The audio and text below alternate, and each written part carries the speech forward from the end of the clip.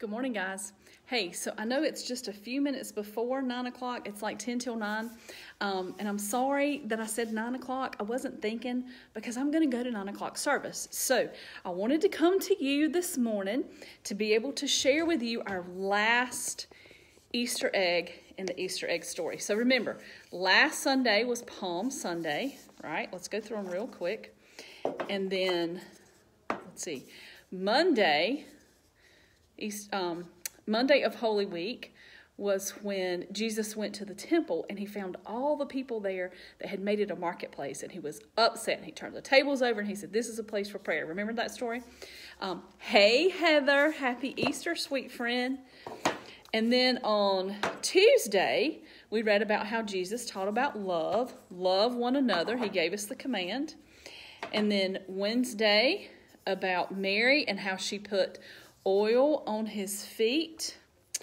And let's see, that's Sunday, Monday, Tuesday, Wednesday. Here's Thursday. Remember this one? The Lord's Supper. Remember that? His last supper with the disciples. And then Friday, we had the cross. Good Friday, remember? Good Friday. That's when he was arrested and crucified. And then yesterday, we had this gray egg. And remember, our story yesterday told us to think about it as a stone. The stone that they put in front of the tomb. So, I'm going to turn in our book and see what it says about Easter Sunday. So here we go. Now, get your own copy. This is amazing. It's by Natalie Ard, The Easter Story Egg. These eggs are so beautiful just to keep sitting in your house to remind us of what Jesus did for us, which is what we celebrate today. Not just the crucifixion, but the resurrection. He conquered death so that we could have hope of eternal life. So turn on your listening ears. Here we go. Easter Sunday. As the new day was dawning, the trees began to sway. An angel of the Lord appeared and rolled the stone away. Friends went to visit his tomb. They brought burial spices of plenty, but when they arrived at the cave, they discovered his grave was empty. When his friends entered the tomb, they found burial cloths of linen. He had done just as he had promised.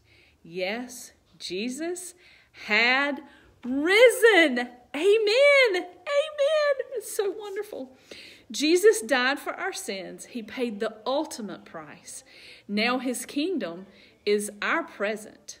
He has given us eternal life. Oh, those of us that believe in him and put our trust in him, we will have eternal life in heaven. We have that because of Jesus. We have hope of that because of Jesus. The heavy rock couldn't hold him.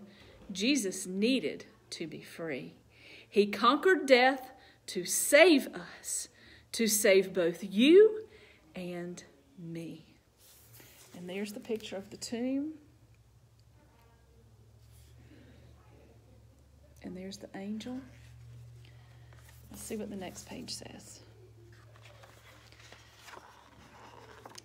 Let's see what's in the egg. Let's pause for a minute. Let's see.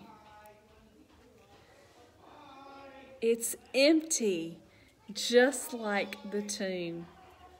The stone was rolled away. Let this empty egg remind you of the tomb that was found bare. Although his body is gone, oh, he can be found everywhere. He is in the blooming flowers and the emerging butterflies. He is in each and every raindrop and the clouds up in the sky. Easter is Jesus raised from the dead. He is our hope and joy, our life's daily bread. Jesus arose from the grave. To him be glorified, for Jesus has risen. Yes, Jesus is alive. And that, my friends, is the best news ever. 1 Peter 1:3 says, "Praise be to the God and Father of our Lord Jesus Christ. In his great mercy, he has given us new birth into a living hope through the resurrection of Jesus Christ from the dead." He is alive, my friends. Jesus is alive. He is risen, he is alive, and he is preparing a home for us. So let's go be united in the passionate pursuit to reach the next generation, to build up and to reach out and to share the good news of Jesus, because it's all about Jesus. Kiss in hand. I love you guys. I'm going to service. Join us on YouTube, Cape Carteret Baptist Church. Service is starting in just a few minutes. If it's not the 9 o'clock, then it'll be streaming at 10:30. So join us today. Hey, and in case you missed it, I streamed sunrise service live on the beach. So check that out too. I love you guys. See you tomorrow in chapel. Bye.